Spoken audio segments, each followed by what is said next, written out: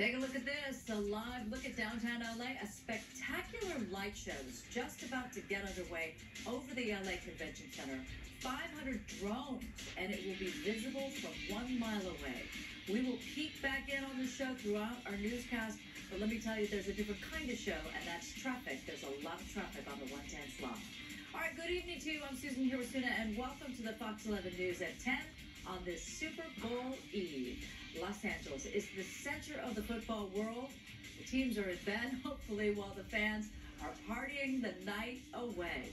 All right, we have team coverage on the final hours before the Super Bowl. Jerron Moncure has details of what the Rams did today, while Chelsea Edwards is live in downtown LA, where fans are feeling the excitement. Let's start with Chelsea.